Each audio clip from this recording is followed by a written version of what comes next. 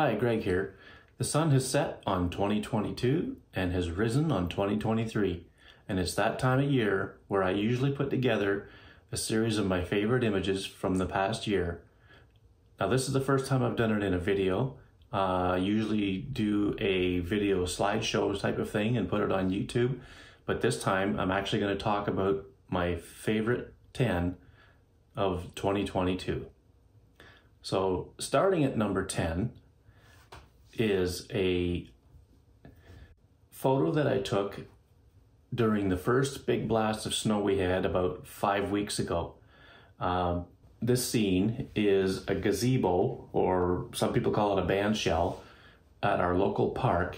And when the snow had finally stopped falling, my wife and I took a drive around to see the beautiful scenery that you get when you have a fresh snowfall. Now, we got about 3 feet of snow in the matter of about 36 hours. And when I saw this, I'll call it a band shell because that's basically what it is.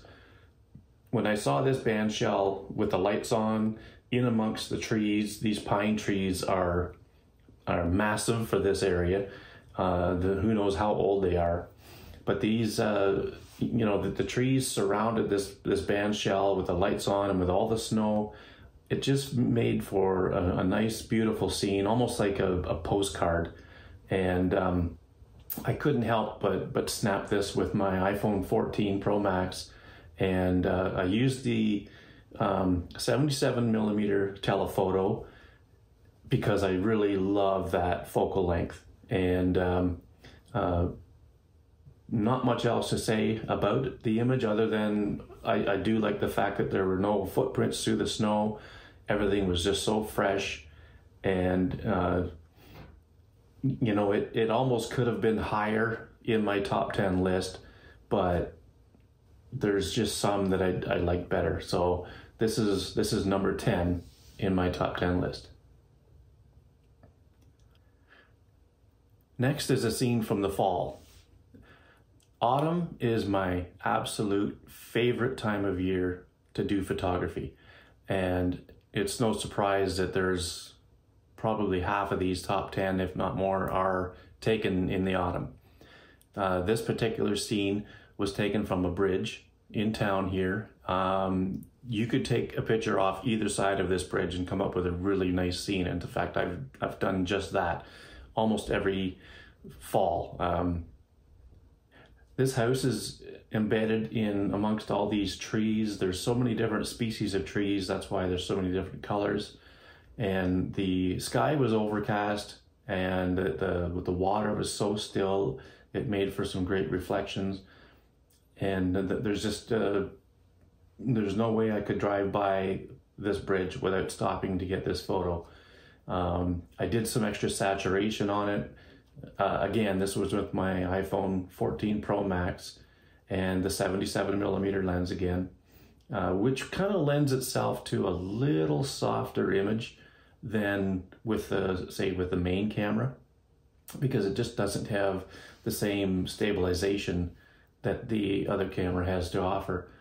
But I had cropped in a fair bit on this one too, because there was a lot of sky on the top of the frame, which reflected in the water at the bottom of the frame. But I wanted to eliminate that to just show off the beautiful colors, the reflections, and that, the house itself that's sitting in amongst the trees.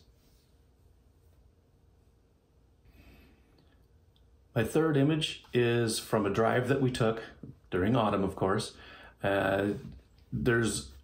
We live in an area where the Niagara Escarpment goes through a lot of this region, and it really makes for some wonderful photography, especially in the autumn, because there's a lot of trees at the top of the escarpment. Then you have the cliffs, and then more trees at the bottom, offering lots of splendid color. This was borderline on the getting past the prime colors for the season, but there was still lots of color left. And when we drove by, we saw these cows in this field, And when I stopped the car, they didn't seem to mind us getting close to them.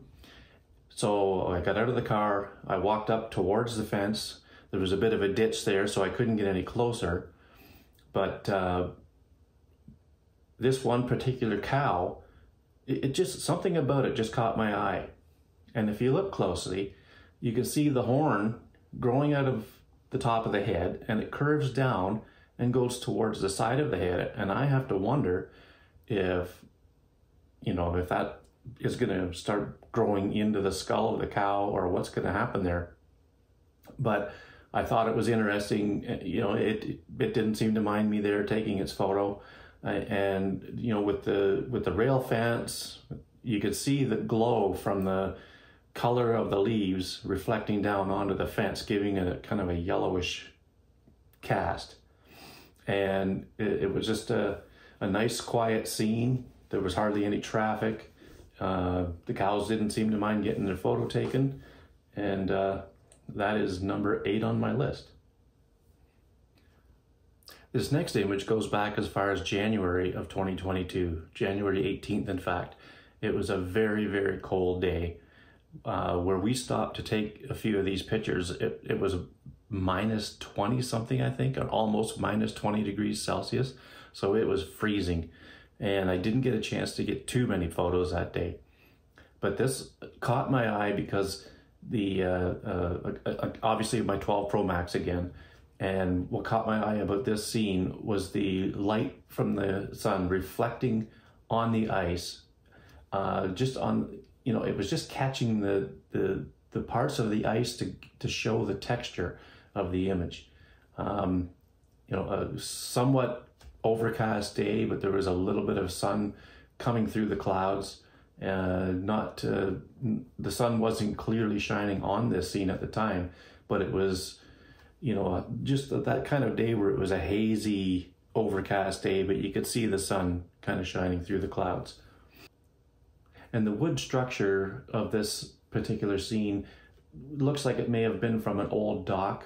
If I was to show you a picture of this in the summertime, which I have taken, all you would see is these like wooden posts sticking out of the water.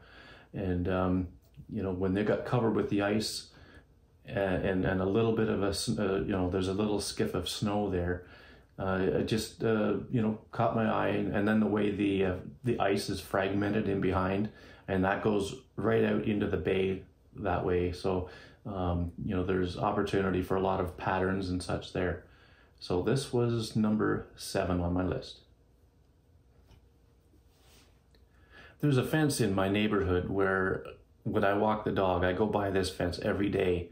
And there's vines and things growing on this fence. A couple of years ago, the homeowner trimmed everything down, and all you could see was these wooden branches that kind of intertwined themselves through the borders of the fence.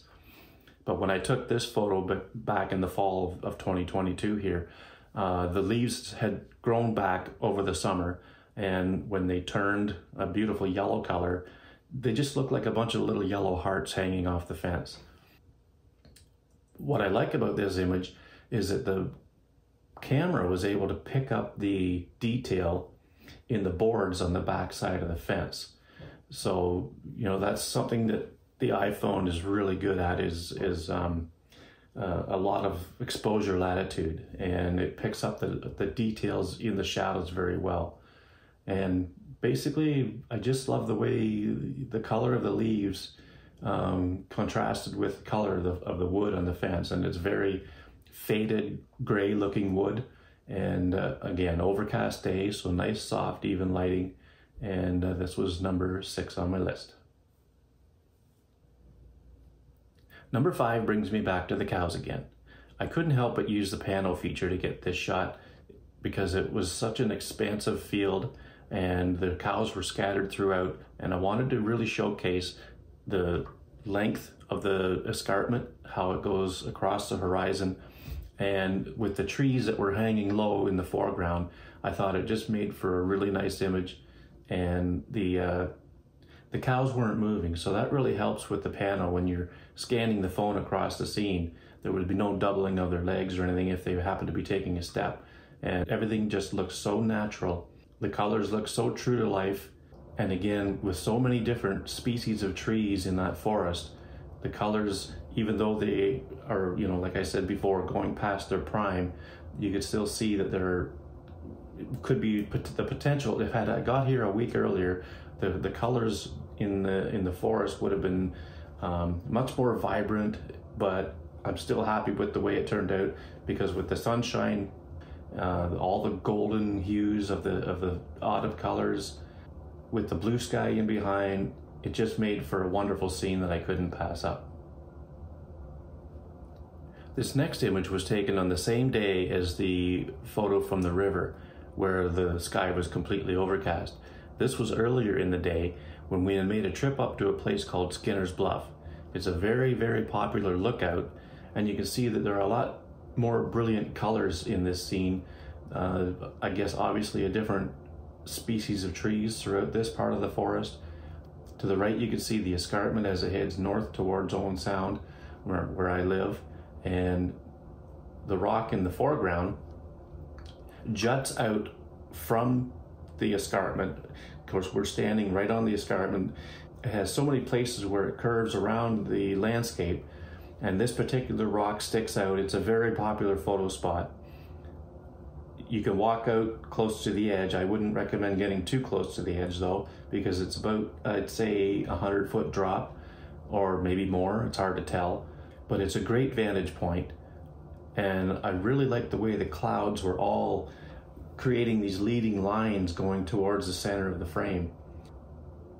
Out in the bay, you can see one of the 3 islands that are in that area, and I really like the way the clouds cast a shadow over the area. That was forever changing because the clouds were moving somewhat quickly, and it just dappled the landscape at times.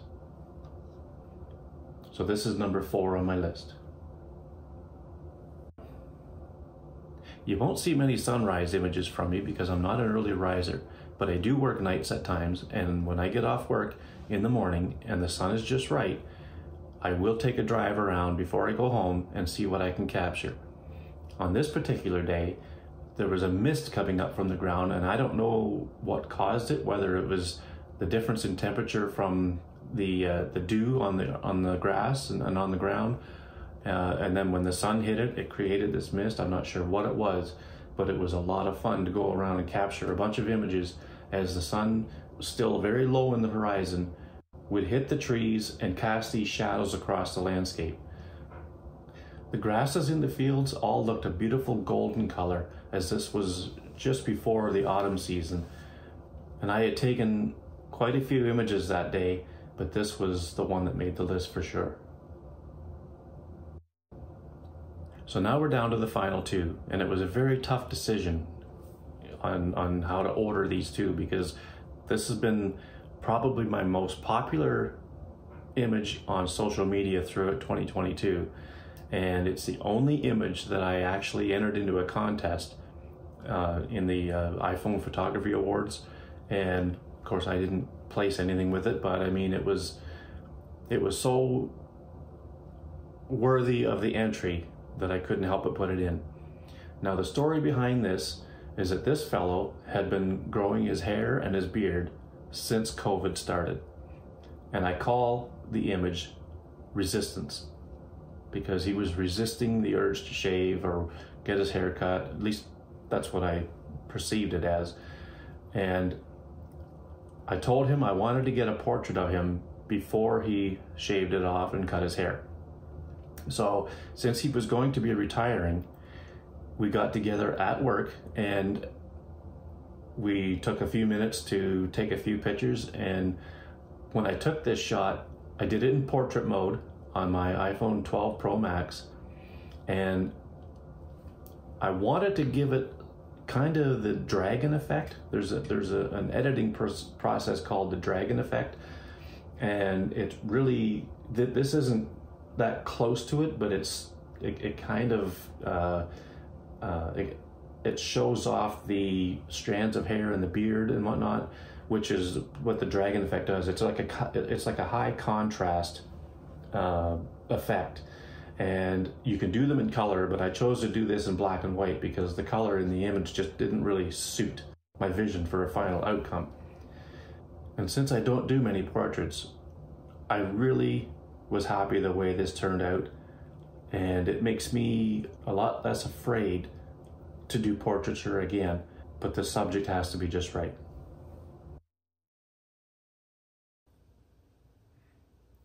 And now for my favorite image of 2022. The reason I chose this as my favorite is because it's the first one I took with my iPhone 14 Pro Max with a 48 megapixel sensor. It just shows so much detail. We were on our way home from walking the dog in the park, and with the way that sunset was looking, I knew I had to stop somewhere and get a shot. So I drove into a little area along this river. This river goes right to the park that we were just at. And I knew that these trees would be right below the sunset. So when we got there, the sun had just gone down below the horizon, and I was really happy to see that I could still see the reflection in the water. And with the way the leaves and the grasses were kind of growing up underneath the water and hitting the surface, it broke up the surface of the water so nicely. And I think it's better than having a perfectly smooth reflection. It gives it a sense of texture. Even though it was smooth, very smooth, you can just barely see some ripples in the water. The current was moving very slow, and I was able to bring out the contrast of the sky and the clouds in the reflection, and I gave it just enough saturation to make it look realistic.